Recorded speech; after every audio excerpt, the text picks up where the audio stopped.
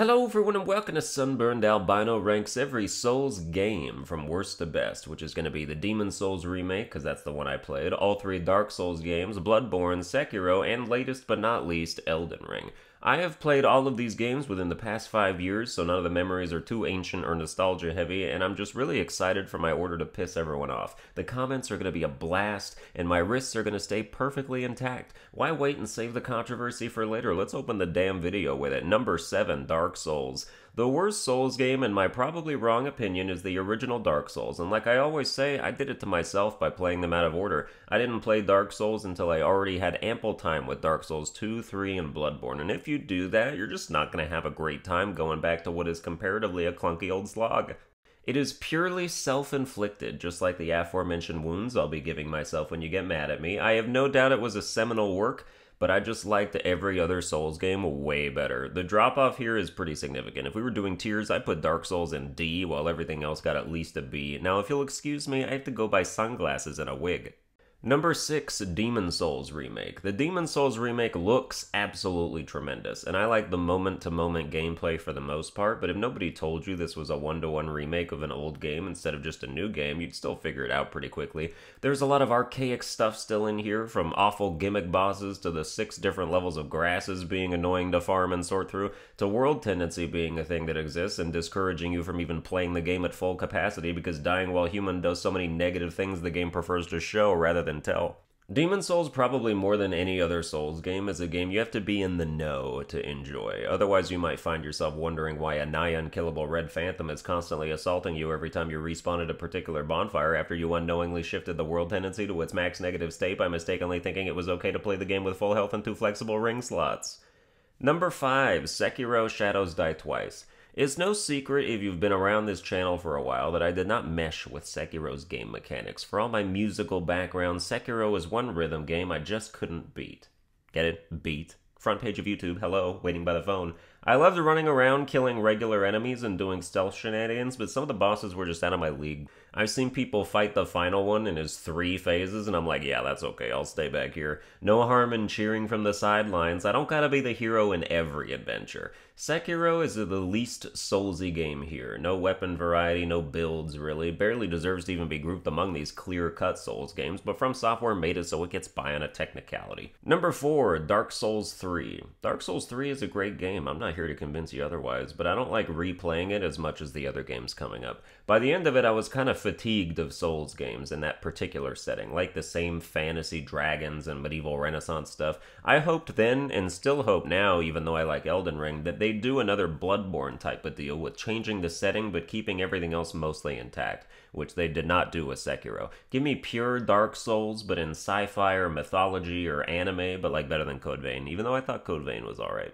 Number 3, Bloodborne. Bloodborne is goated. Terrific setting, fast, shieldless action, trick weapons for cool variety on the fly, although you really have to pick a weapon or two and stick with it, and it's annoying how sometimes your build can't even begin until you're almost at the end of the game, or in the Burial Blade's case, after the game's already frickin' over. If Bloodborne ever comes to PC, the only mod I'll ever give a damn about, aside from a randomizer, is one that makes you able to just choose whichever starting weapon you want out of any of them. You beat the game already. You earned it. Let me see that pizza cutter chow down on the cleric beast. Dig into that nice saucy deer blood. Let me at that Rakuyo without having to fight an Olympic swim team at the bottom of a well near the end of the DLC. I want Father Gascoigne getting his blindfold shot off by Simon's bow blade. Bloodborne is a classic at this point, but I think it's been a little too long since I said something outlandish, so number 2, Dark Souls 2. It's just my favorite one, you know? It's the one I started with, the one that provided me an introduction to the Souls series that I promptly refunded the first time I died twice and permanently lost all my souls,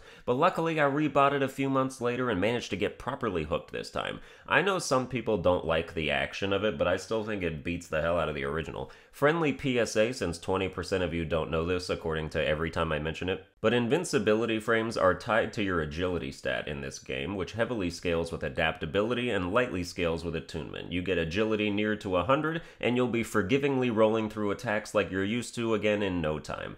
Dark Souls 2 has my preferred stat growth system, minus the need for agility, because you don't need HP or much of the stat that increases equip load unless you're going full heavy armor, which I don't do because I start every playthrough by killing the merchant so I can wear his full light Seldora set, where each piece increases the amount of souls you get.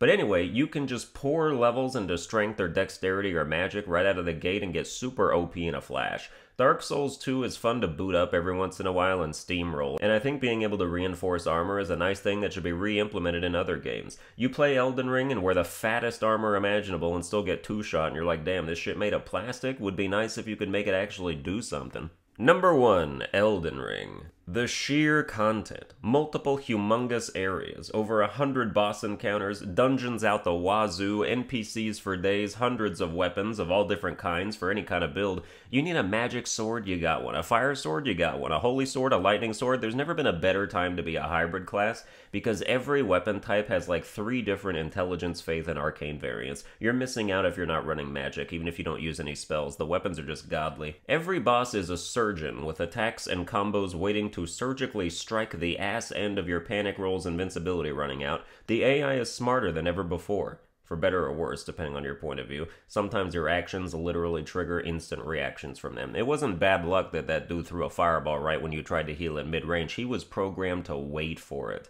As a result, this game has some of the hardest bosses in Souls history, unequivocally, and even the lesser fights can be more frustrating than usual. I remember it took me about 13 hours to do pretty much everything in Bloodborne and its DLC the last time I played. It took me 57 hours to do like 80% of Elden Ring. You can definitely say there are things to like better about other Souls games, like the more streamlined areas with less aimless wandering, which Elden Ring also has, but they're definitely more spread apart, or having 1,000% less dragons, for instance, or not needing to put 35 points in Vigor to not get one-shot during the late game. But Elden Ring is just such a big, complete package that it makes me blush and play with my hair. Well, that's going to do it for this ranking. I hope you enjoyed it. If you did, you can check out Sunburned Albino on Twitter and Twitch. Watch every other video I've ever made with one arm tied behind your back, and I'll see you guys next time.